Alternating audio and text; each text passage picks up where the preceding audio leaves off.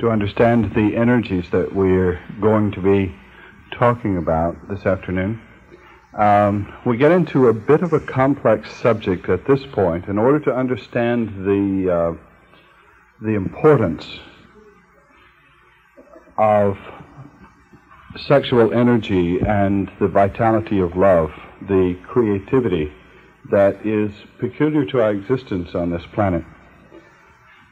And let me see if I can build a background by going back to the Bible. Did you enjoy what we did with the Bible last night? Okay, so we'll go back to that as a source for understanding this energy. There was one of the 12 apostles of Jesus Christ who was a rather spectacular being. He sort of stands out from all the others. And he tried to write of his experience with Christ. There were 4 of the followers of Christ who wrote books about him, brief biographies called the Gospels. 3 of those record the events that happened in Jesus' life, but the 4th one is an esoteric gospel. He didn't want to write a chain of events. He didn't want to write a biography. He wanted to pass on the essence of what Christ was all about. So he tried to explain the message itself instead of just the events, the recording of events. And that's the book of John. This particular apostle is probably the deepest, the most esoteric of all of the apostles in his understanding of what Christ was trying to convey. His book, the Gospel of John, begins this way.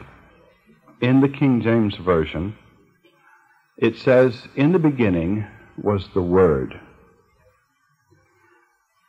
And this Word was with God, and the Word was God. And this same, the Word,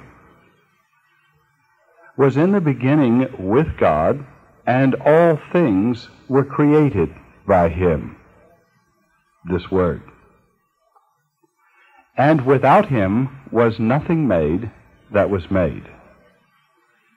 Now, that's the first 4 verses, I think, or maybe 6 verses of the Gospel of John that I've just quoted. And that's a little deep if you leave it at that level, so let's take it apart and see if we can break it down. But Greek was the spoken language of the time, and from the manuscripts that are available, it would appear that he wrote it in Greek, especially because he was sending it to Greek people, so there's very good reason for thinking that that's the original language. So he says, "In the beginning was the Word." Now, he wasn't using English, so he didn't use the word "word." What he did use was the word logos. In the beginning was the logos. Logos means expression. Now, that doesn't mean that using the word "word" was wrong.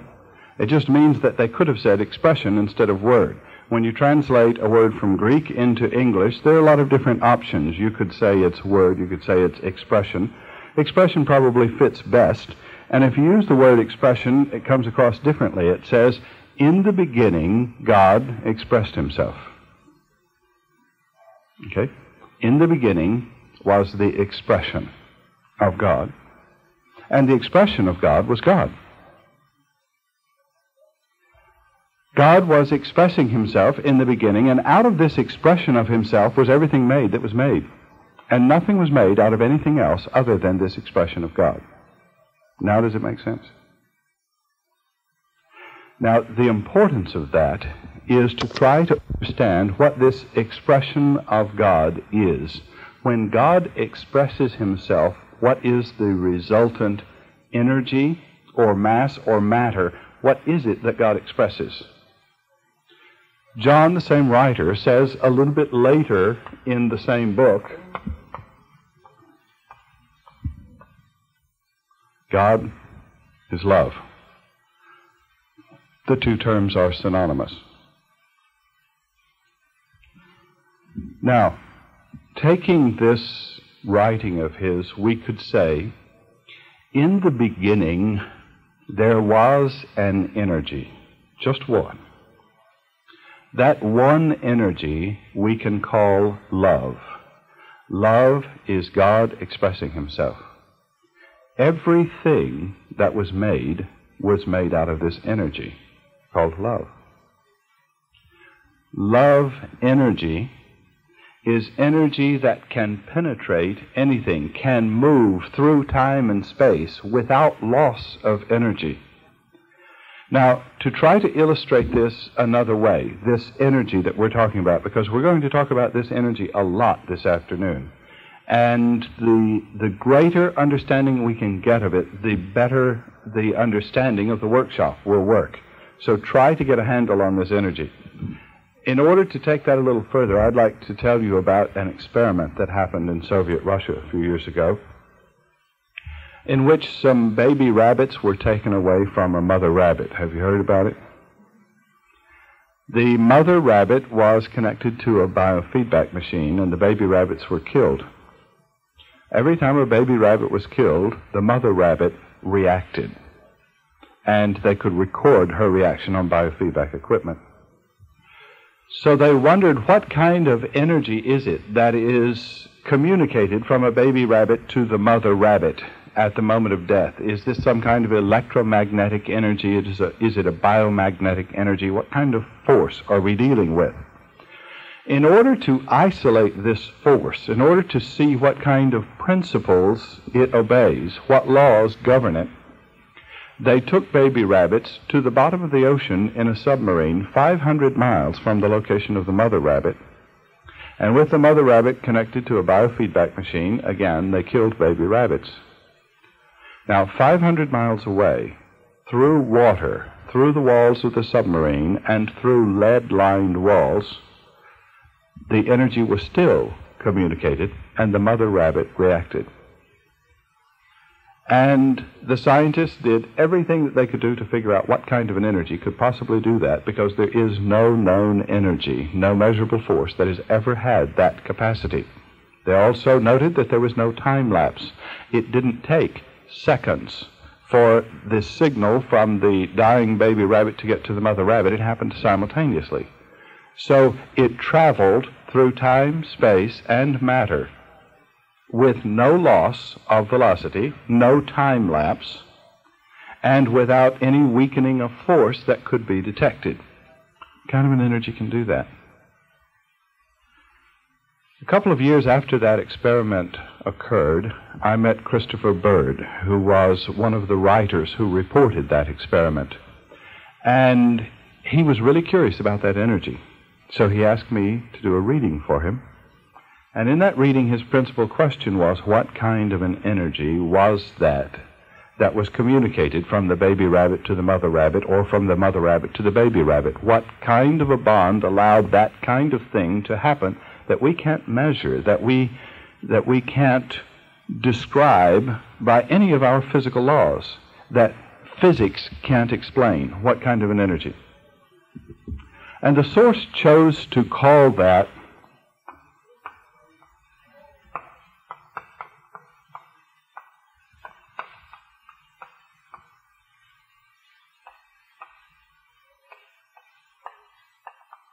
logoidal energy. There is no such word, or at least there wasn't until the source used the term. The energy of the Logos, the energy of the expression of God that all things are made out of, and they explained it this way. They said, the mother rabbit is made out of that. The original energy was turned into a plasm. A plasm is a still energy that forms matter, that things can be formed out of. So there was energy first, and then there was plasm, the available substance of that energy. Then everything that was made out of that plasm of logoidal energy. So the mother rabbit was literally made out of it. The baby rabbit was made out of it. The submarine was made out of it. Therefore, it had no resistance to it. The ocean was made out of it. Time and space are made out of it. There is nothing that can resist it. It is the supreme energy, the prime energy. in the universe, the most powerful force that exists, because everything that is matter, everything of which time and space is made out of the result of that energy. Nothing can resist it. Nothing has any force against it. Logoidal energy, again, is love. That's what it is. The source also explained that it wasn't as if you have a mother rabbit here and a baby rabbit there, separated by all of this time and space. But rather, when you take cells out of something made of logoidal energy, when you take cells out of that and separate it by distance, there's no real separation. There is like a cord. There is a commonality that forms a bond between them. So it's impossible to separate a baby rabbit from a mother rabbit in that sense. They're never really separate. There is a common bond that flows through. There is a cord from the source of the energy to the result of the energy, so that there is an aka cord from you to your mother, from you to your parents, from you to anyone with whom you have exchanged body energy, including from you to everyone that you have ever had a sexual encounter with. You will never be separated from them. Not really.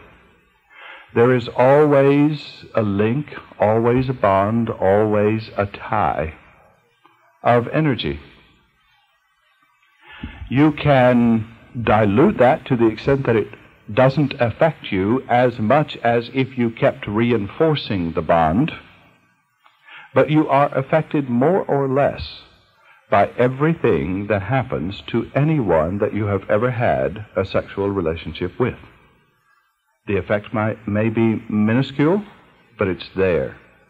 And you can override the effect with your own will, your own decision, your own determination, but it is still there.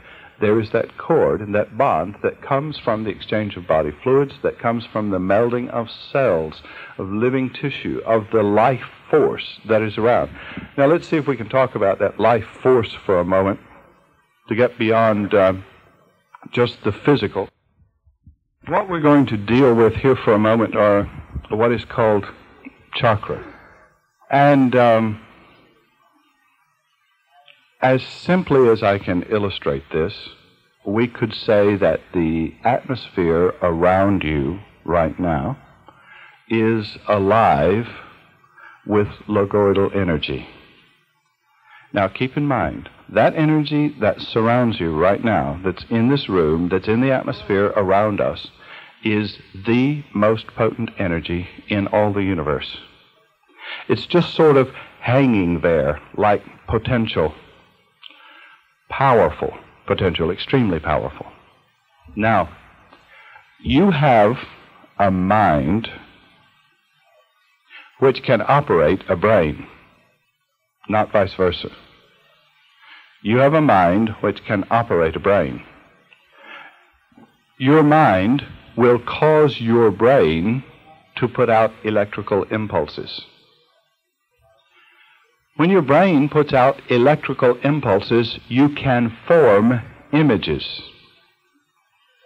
When you form images, that logoidal energy is affected, undulated by that image. If you form an image of something that you want, some material object, that energy that is around you is perfectly capable of going to that object and causing it to come to you. That's how prayer and precipitation work.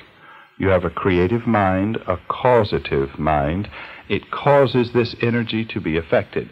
You can send thoughts to another person by causing that energy to do what you want to do. It is available to you. It obeys you. It obeys the Creator. The only thing that can rule over this logoidal energy is the creative mind. And that is the aspect of you that is God. God set that energy in motion, and His creativity can rule over it. When the creativity that is in you, that is God, tells that energy what to do, it just does it. And that's good or bad. So that energy itself is life and it is love, but it can be used for good or for evil. And when you think negative thoughts toward another individual, you cause that energy to undulate in the sense of negative thoughts toward that individual.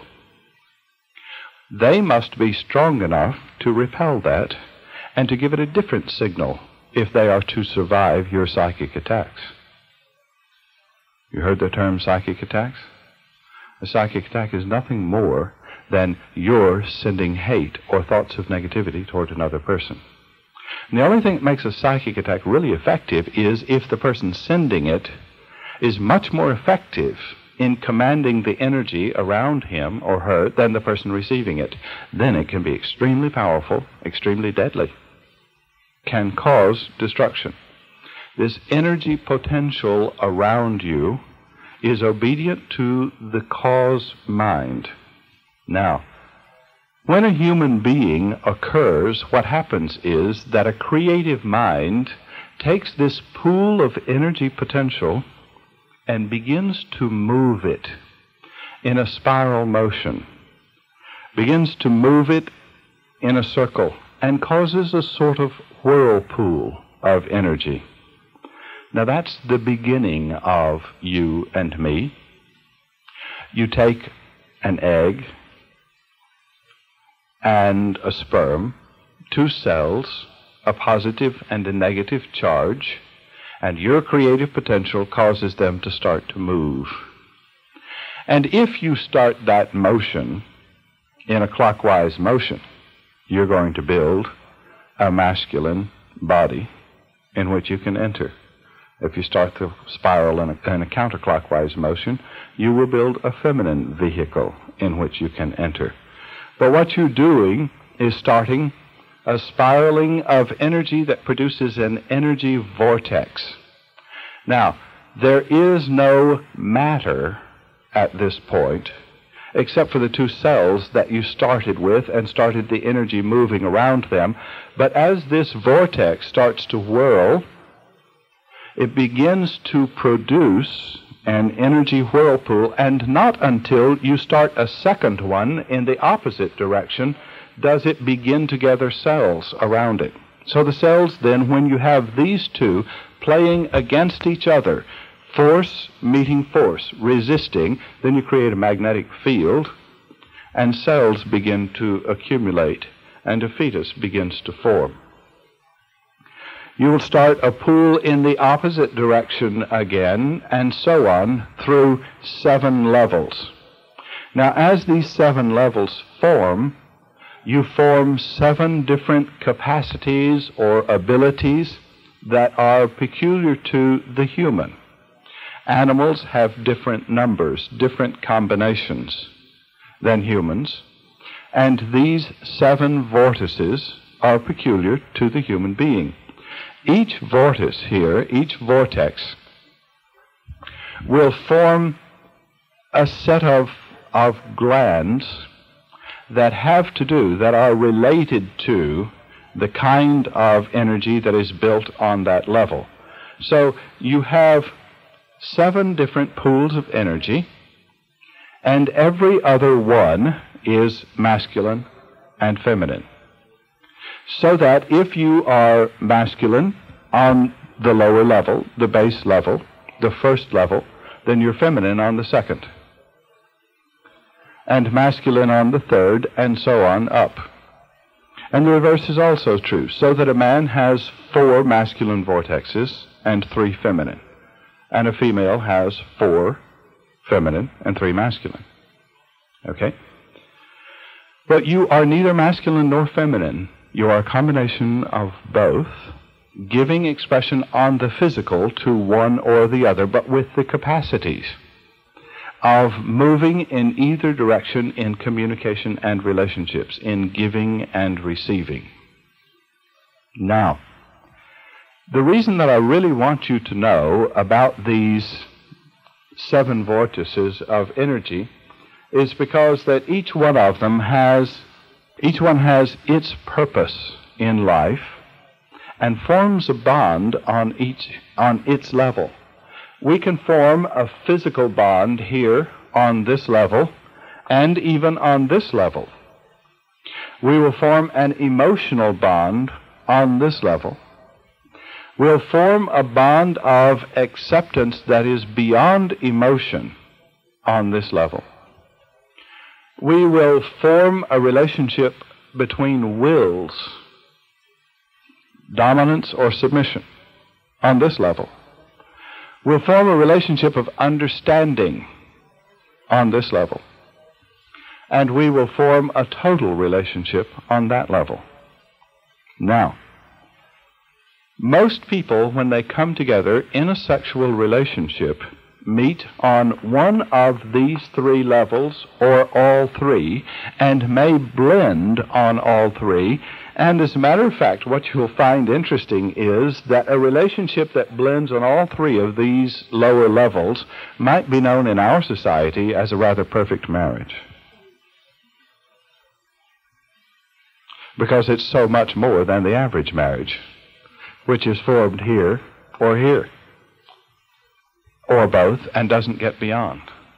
If we blend on the emotional level, if we are married on the emotional level, then we have a more successful than average marriage. If we should blend and be married on 4 levels to the heart level, then the interesting thing that's peculiar about a heart-level marriage is that there is no imprisonment. The heart-level energy is an energy that says, I love you, which means I love you as you are, with your desires, inclinations, and needs.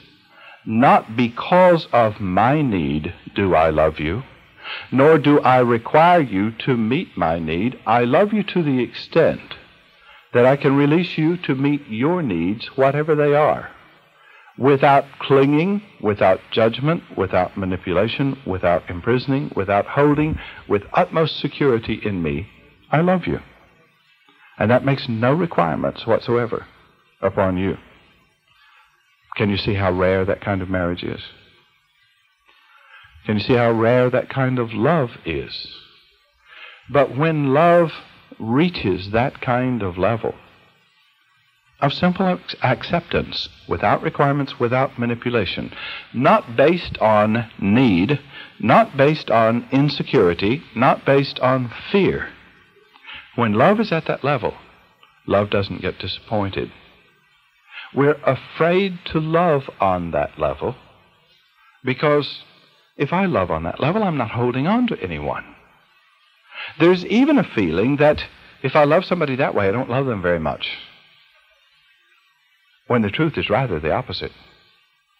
It is an unselfish love that loves on that level. And the level of the will, the love that loves there says, I don't have to be in charge. I don't have to be in control. I don't have to compete my will against your will.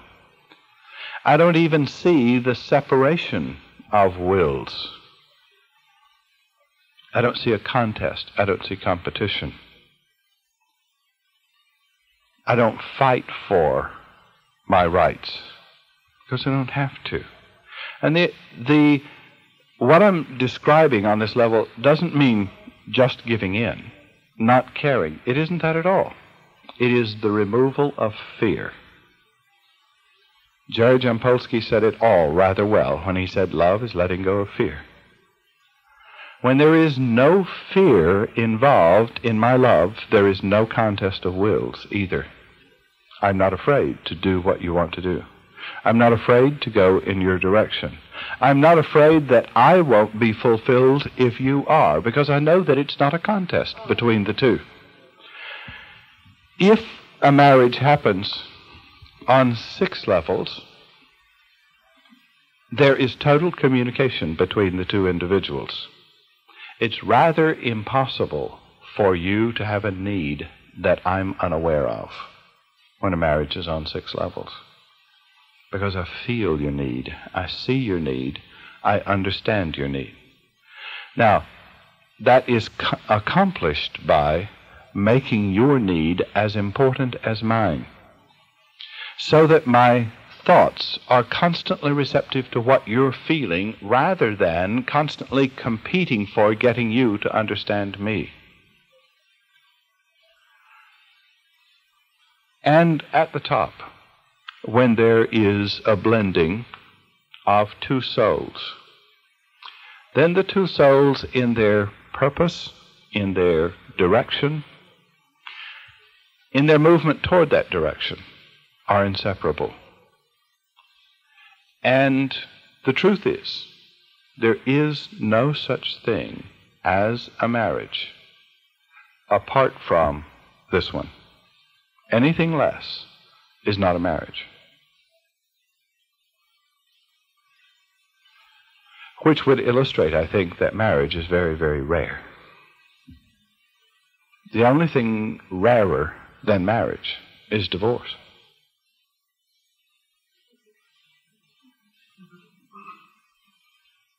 Because there is no divorce where marriage occurs. But marriage so seldom occurs that there's no discussion about divorce. So in anticipation of your question, is there ever a situation where divorce can occur? Well, if there's no marriage, it might as well. And if there is a marriage, you won't ask me the question.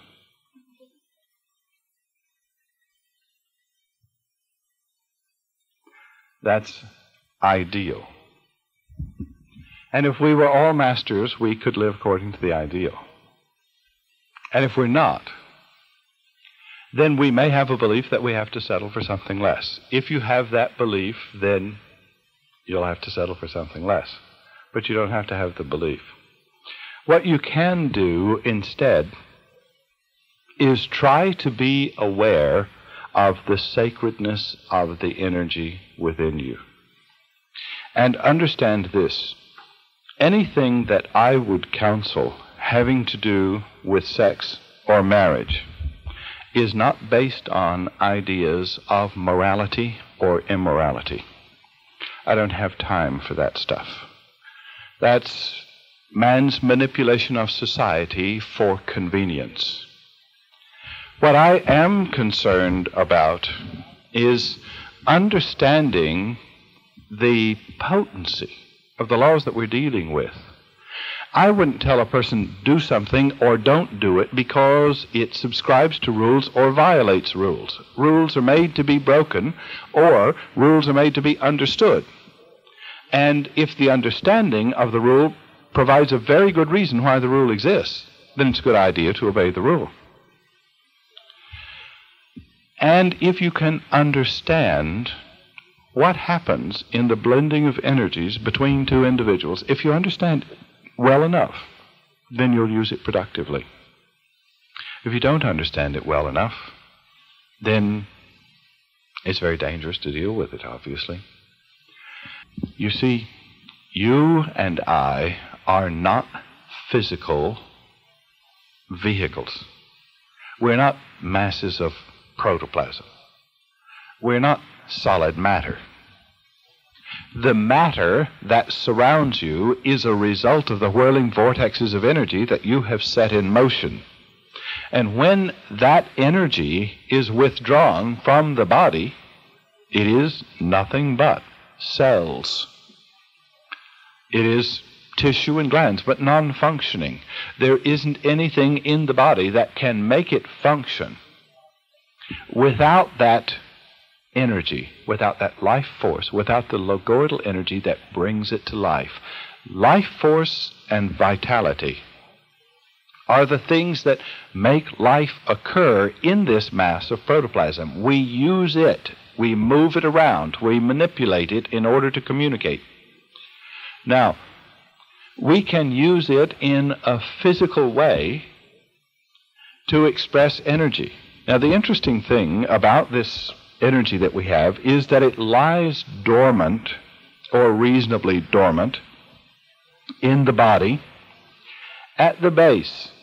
When we come into physical matter, there is this energy pool, there is this potential. Of course, all of them are active, all of them are whirling. So, you know, the interesting things that happen in metaphysics, the metaphysical status symbols. My heart chakra opened. And, I've opened the crown chakra, and all of this business is a lot of foolishness. Your heart chakra is functioning, your crown chakra is functioning, all of your chakras are functioning, or you wouldn't be manipulating that mass of flesh, because that's what it requires. However, what you really want to know is, at what level am I functioning in my activities? Don't make a status symbol out of what chakra is opening. Instead of that, make your value of life what you are giving value in life. If the things that matter to you are things that have to do with appetite and pleasure, things that give pleasure to the physical body, then your values all rest there.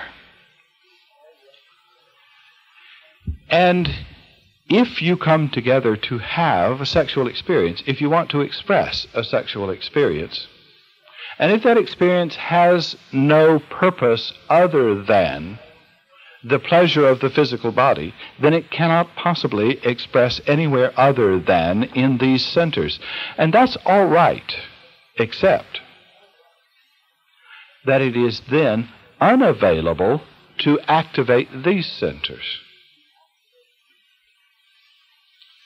So if you want to have a promiscuous sexual relationship, then by all means enjoy it.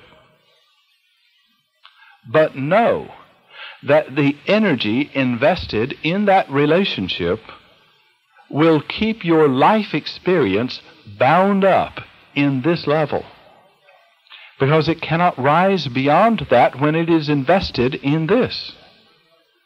When it is drained away at that level, it does not rise higher. If you want to activate the heart, then invest your energy through the heart. Now, you still can have a sexual relationship, but your sexual relationship will take on a new dimension. When I decide whether I'm going to have a sexual relationship or not, my decision should not be based on, does it tingle? Is it exciting? Does that really turn me on? Does the fantasy really get me going? All of those things are lower level physical energy, physical appetite, sensory. The fantasy is solar plexus stuff. The beliefs about it are solar plexus stuff. The physical expression is base chakra stuff. So it's all here. When I want to decide whether to have a sexual union or not, then I want to look at whether I can love this person that I'm coming together with in such a way that it increases my willingness to share that person and what we have together with everybody else, without feeling that I must become exclusive with this person.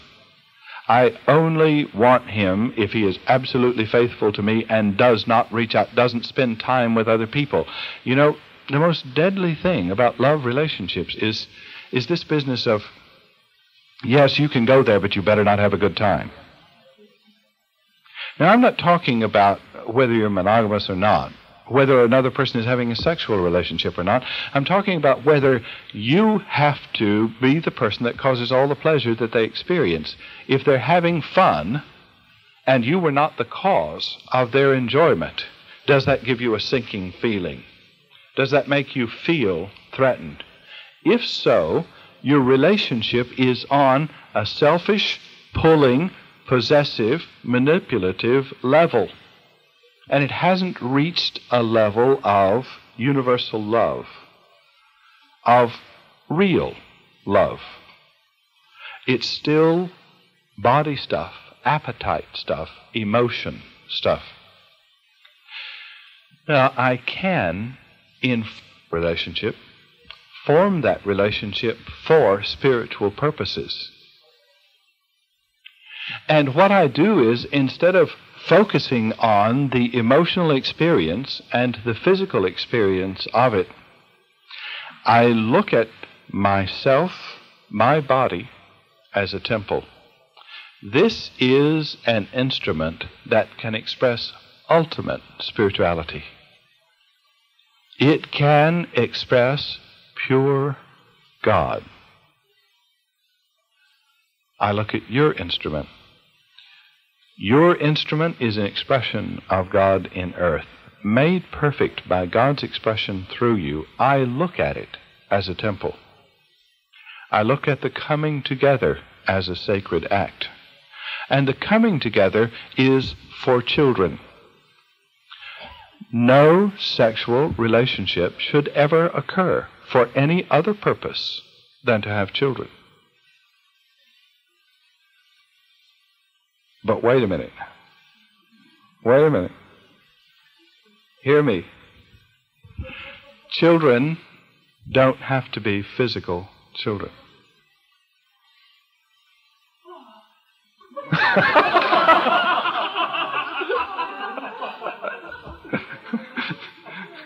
Okay? The children don't have to be physical children. The children of a relationship are the direction of the energy that the two of you built together. What are you going to invest it in? Now, at this point I'm going to be rather explicit with some of the things that I say. You may want to send the children out of the room.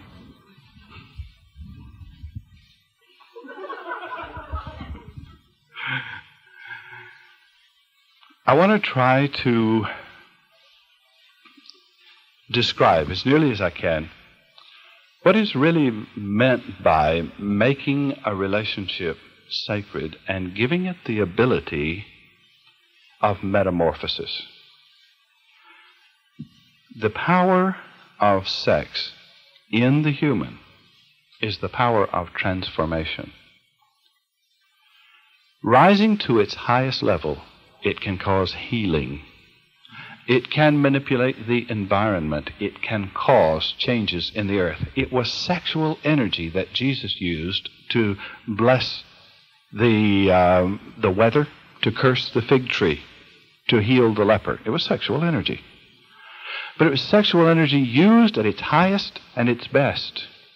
He took the creative force of the universe, which was within him, which could have been expressed in a flooding out of emotion and physical expression and appetite and entertainment at a sexual level, but instead of doing that, he brought it to a crowning level and used it to give energy to the change, the metamorphosis of himself and others. And when that energy is aroused through the crown, completely through the crown, then that energy can give new life to the body. That's how he resurrected the body. He took the energy that would have rested here and could have been wasted in enjoying the appetite stuff at this level, and instead he invested it all in bringing it to its highest form, and it overcame the flesh and then could reanimate flesh that had been destroyed. That's metamorphosis. That's transformation. Raises the dead. Just little things like that. Now, the primary thing that makes the difference is purpose. Think about this for a moment. If you have ever had a really intense sexual experience, then you probably realize that that experience focused your mind. When the experience began, you may have been aware of a lot of other things.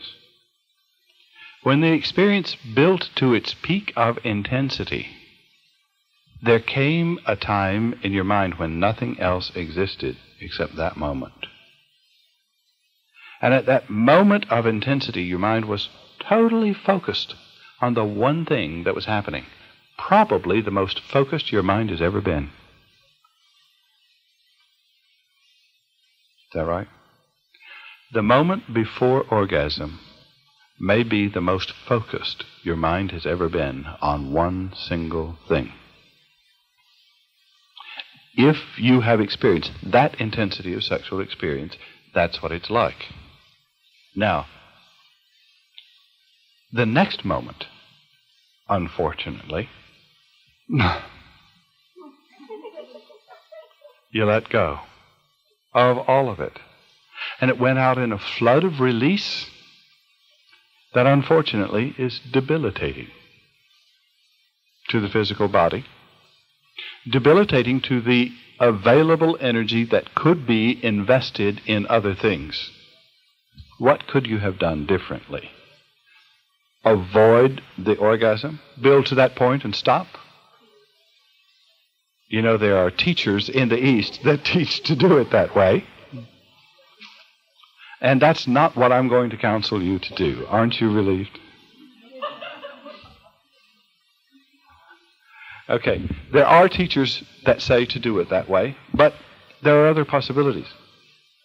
What I'm going to suggest that you do instead is realize the magnitude of energy that you have built in the act and assign it purpose. In fact, you can even do a series of meditations yourself on the chakra centers in your body, and it helps to understand what they're for, what each level has to do with. This is my will. If I can, in the building of intensity of energy, assign that energy to the overcoming of willfulness and the resignation of my will to God's will, then what I do instead of turning loose of the energy at the moment of orgasm is I internalize the energy at the moment of orgasm. I let it go out my crown instead of letting it go out the first chakra. Then it energizes the centers that it goes through. Now, the difference in that is not physical. The difference in that is mental, purposeful, emotional. What I do is I think where I want the energy to go. Instead of feeling that I'm turning loose, I feel that I am turning within, and I try to feel the energy move through me and through the crown. If it happens, you are in for one whale of an experience. A crown orgasm is the most incredible thing that could be described. First time I experienced that, I was laughing hysterically for about 3 hours. I didn't know what to do with the energy. I mean, how do you control it? It was an incredible experience. And there's no reason for settling for anything less. What you do is make the body a sacred instrument. You focus on the chakras. You assign them purpose. For example, the first chakra is primarily concerned with survival. It is survival of the species as well as the survival of the individual. So it is physically reproductive. And it is the energy that insists on the survival of life. It's the survival instinct is seated here. Survival and reproductive instinct. The second level here is the control of the defense systems of the body, which means cell reproduction. So both of these are involved with reproduction. One, the reproduction of the species, the other, the reproduction of cells and the repairing of cells in the physical body. So this is a healing level. This is the level that Edgar Cayce referred to as the Leyden glands or the Leydigian glands, the control of the defense mechanism, the healing mechanism of the body. Okay, so those two glands are for that purpose. When I focus on them, I focus on my survival instinct, that which makes me look out for my own interest, and that which makes me insist on wanting to continue survival and to promote the survival of the species. The healing level, the emotional level. So when I focus on this level, the third level, what I'm focusing on is becoming the master of my emotions, not the slave of my emotions. I see my emotions as being servants who work for me. They work for me. They do what I tell them to do. So I can give them faces. I can give them visual images. I can speak to my anger, knowing what my anger looks like. When my anger starts to get out of control, I image my anger and I say, come here, I want to talk to you. You're supposed to be my servant. I want you to behave. I want you to do exactly what I tell you to do. Now, you are valuable to me. I don't want to destroy you. I want to make of you a servant, working for me and working for others, not working against me and not working against others. So I animate, I realize I am this universe populated, and my talents and abilities have form and shape and substance that I can see. They are the servants within me. They're the students. They are the children that I am bringing up to be new energy, new level of expression. So I can focus on the emotion chakra, the solar plexus, the ability to absorb feelings from other people. That which in me is activated by walking into a room where there is anger, I suddenly feel tight right in here because that chakra is working. So I get that center to cooperate with me. I say, look, I'm in charge here. I will open you when I want you to open and receive others' feelings, and I will close you when I don't want to receive others' feelings, or when I want to put out feelings that will change the atmosphere in a room. A sensitive person, a psychic, who walks into a room and is hit with a ton of negative energy doesn't have to make accusations and say, oh, I can't stay in here, I'm too sensitive. That's ego stuff. Instead, the person who is in control of the center will put out a different kind of energy that will cancel the negative energy and recreate it and cause other people to feel more comfortable. That's when that center is becoming a servant. I think of my heart and I wonder, can I freely love other people without requiring that they earn my love? Can I love those who haven't earned it? Can I love them freely without question? And without wondering, am I capable of loving them or not? Of course I am. I simply love, and there's no question about my love. There's no question about forgiveness for a person who loves on this level, no matter what a person has done to me. If they come having a need, can I just drop that instantly and say, yeah, I'll help you, but first let's take care of what you did to me? Can you release, love, forgive, and always be available to make new a relationship? Can you yield your will? You know, there's an interesting thing about willfulness. Sometimes we think, if I just do God's will, I mean, I know what I ought to do, but I'm afraid that, I can't take care of myself if I just release and do that. When you stop to think about pitting your will against God's will, it comes out so irrational, so stupid. How in the world can you compete with God's ability to look after you?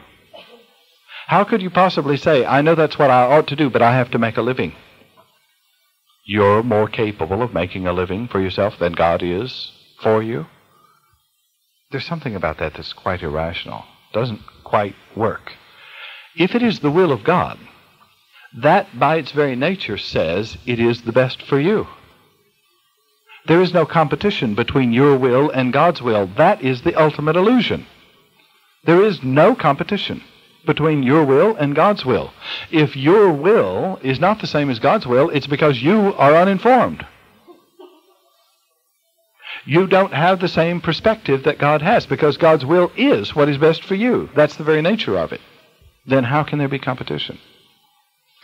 Then if I can raise the energy that I produce in my body to work on that, instead of working on satisfaction of the appetites, instead of working on seeking pleasure as if that would produce joy, If I can instead work on harnessing my will by yielding it to God's will, then I bring the production of energy within me, the available energy within me, to apply to those lessons.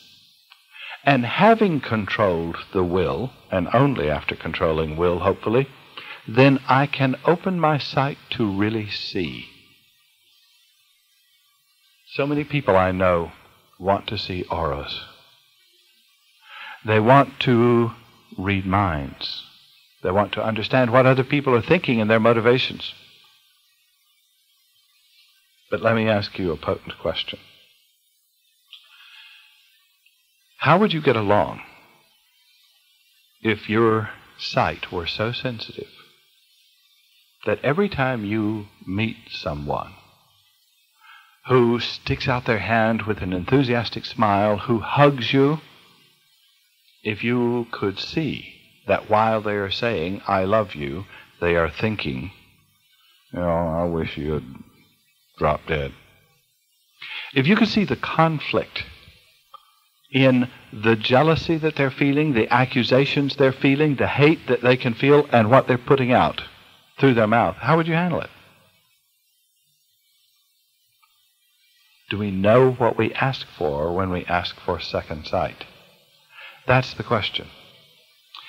If I haven't acquired universal love and the overcoming of will, I am not ready for second sight.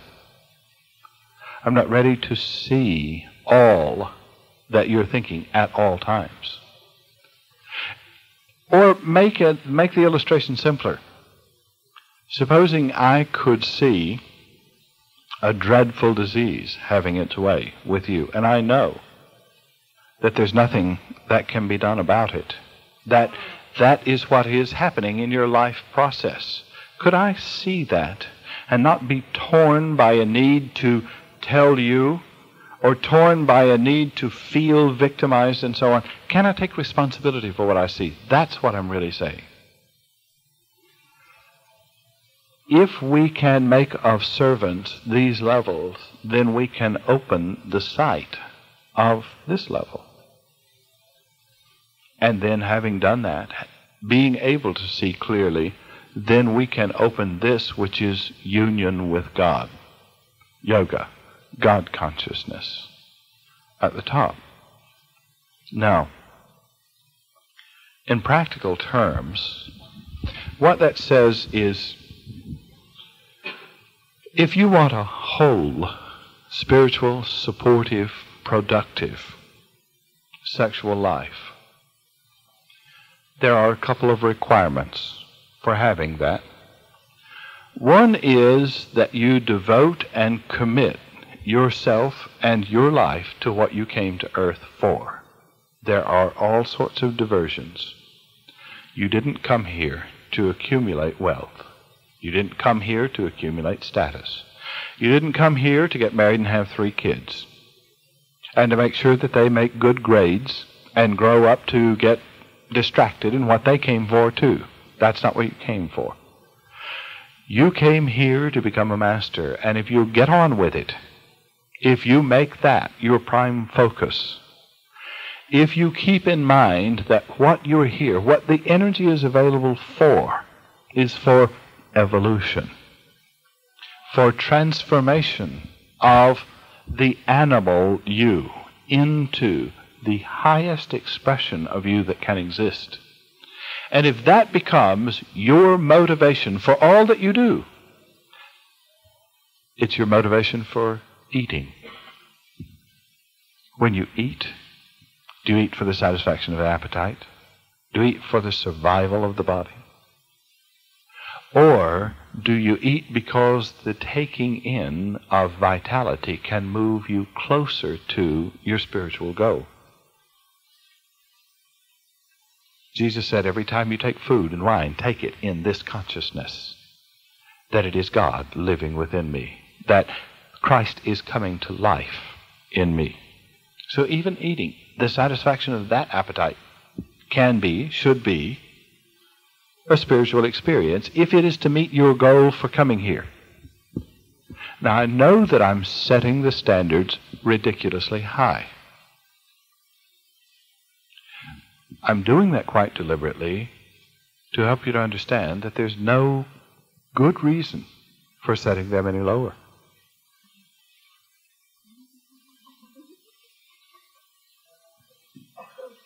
There's no rationality in setting them any lower. No reason to do anything else.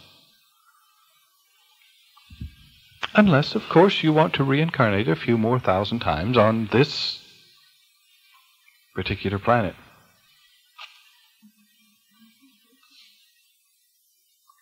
Well, it is delightful being here when you consider the alternative. Now,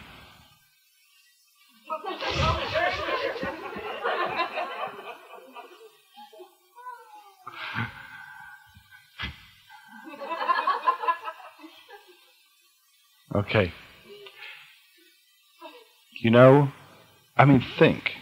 Think what it would be like when you consider, shall I have an active sex life? When the answer to that is based on, can my sexual experience promote my evolution? Can that be an act for the specific purpose of lifting me into a higher and better expression of what I am, and lifting the person I'm with into a higher and better expression of what they are? Can I invest the energy of that relationship in that? Can we agree that that's what we're doing together? Lifting each other to new experience, not building more possessiveness, not exaggerating and giving more energy and more focus to the satisfaction of appetite, but giving more reality, more life, more vitality, more power to my evolution. By all means, if the sexual experience can be assigned the purpose of giving power to your evolution, get on with it. Get together. Get together with someone who has common commitment. And make it intense. Do all of the things that you can do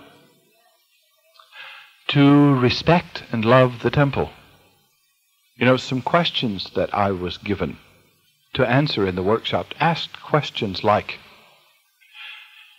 is it all right to have all sorts of explorations, foreplay, and so on in the sexual experience? You shouldn't do it without it. I can't think of anything less healthy than turning off the lights first before you take your clothes off, and keeping covered up, and being afraid to show and share.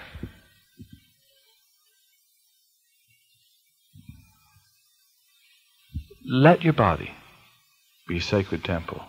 It's fascinating, even with the stretch marks. It's fascinating, even with the rolls around the waist. It's fascinating. Touch. Touch all over. Make it an experience with scented oils from top to bottom. Totally explore, share, love, without the slightest hesitation, without the slightest feeling of guilt. Let yourself come to the point of being totally comfortable with your lover, to touch every part. There's a book that caused a great deal of controversy that came out a few years ago that is so mild by today's standards. But when I was in high school, boy, it was the ultimate argument. It was called Lady Chatterley's Lover. Remember that? And I couldn't wait to get my hands on it. I was a senior in high school, I think, at the time, and boy, we wore out the pages of certain sections, reading them over and over and over.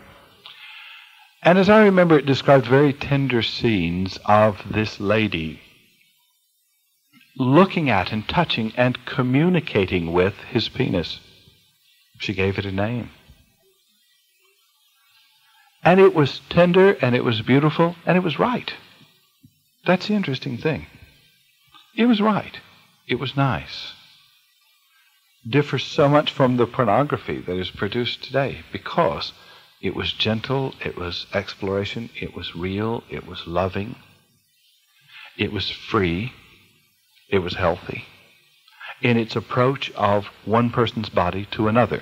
Not saying that the affair of a married woman, I think she was married, wasn't she, with the gardener, I'm not commenting on the rightness of that relationship, but the way that they approached the exploration of one another's bodies, the comfort of it, the freedom of it, the all rightness, the honoring of that body as a beautiful instrument. That's right. Okay? And doing that as a sacred experience, a loving experience, a spiritual experience is the right approach. Now, it's not possible to make a spiritual experience out of something that's dirty. And if it has to be under the covers in the dark, then you've got 2 strikes against you already. And if you've grown up with images that make that necessary for you, if you have a terrible time overcoming that, sit down and talk about it. Talk it out until you can gain the freedom. Ask for help from your lover in gaining the freedom not to have to put those straitjackets on the sexual experience, because it is a source of energy. It is a source of power. It is a source of expression of freedom in all these other levels. Gain that freedom to approach it.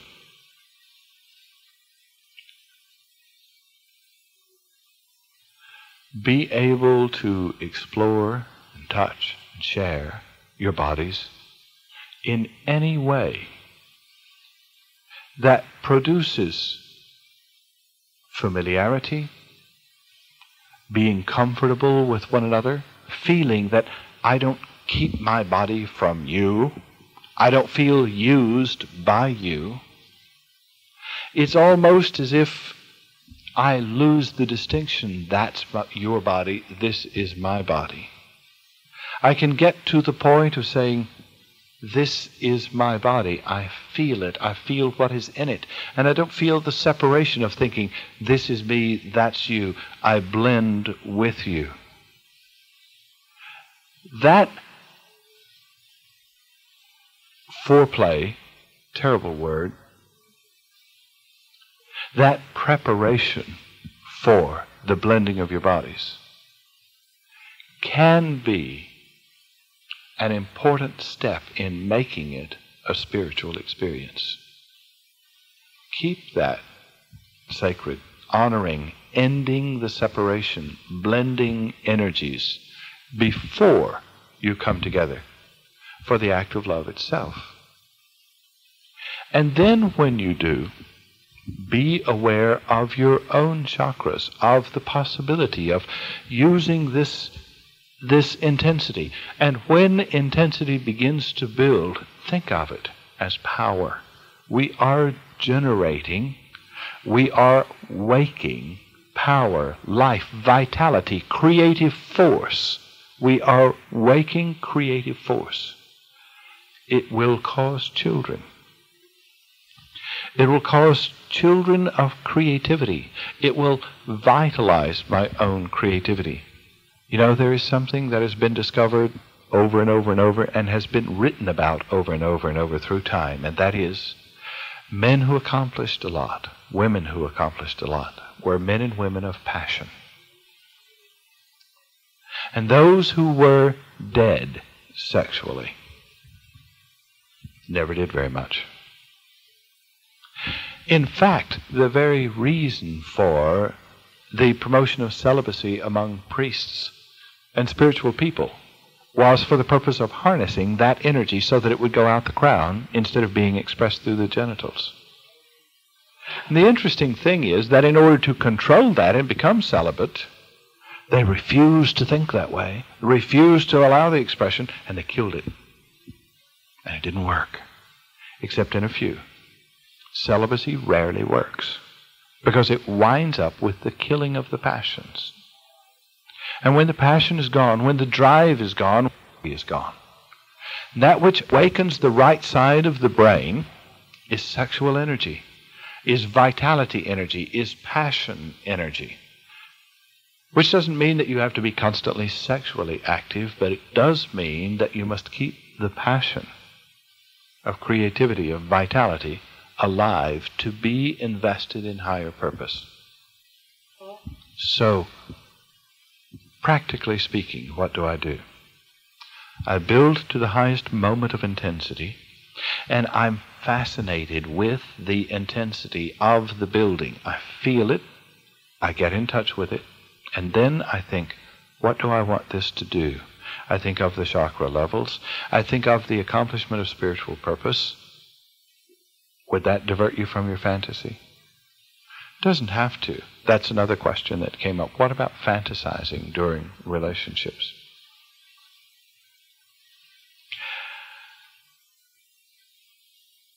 There are a couple of good things about it. It keeps the mental imagery alive, the ability to see, the ability to use right brain thinking.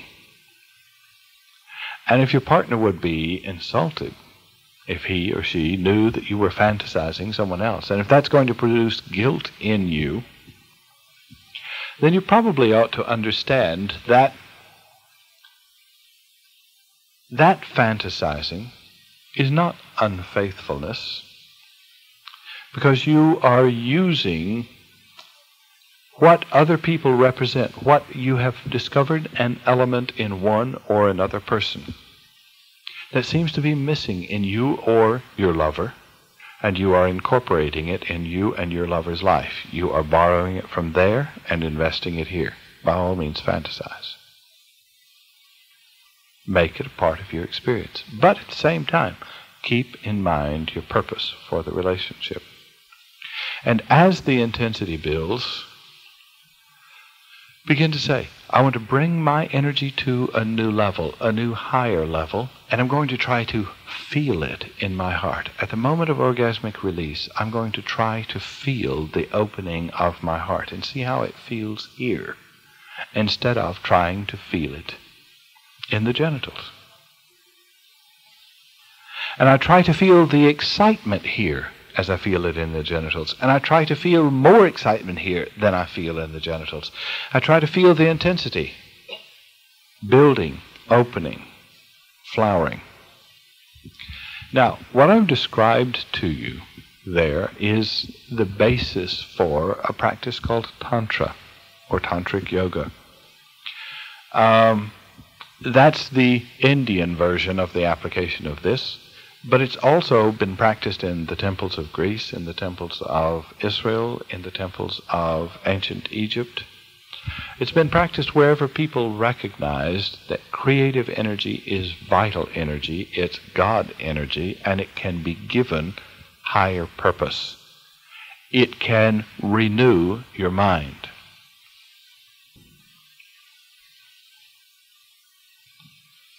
I know a young man whose strict Catholic upbringing has been so successful in turning him off to sex that he's completely avoided sexual fantasies and masturbation in his life. I wish you could see what it has done to him mentally and emotionally, and I hope we can repair it. The passion has been killed. He's not sharp in thinking. He's not creative. He's rather, well, dull, slow, almost retarded.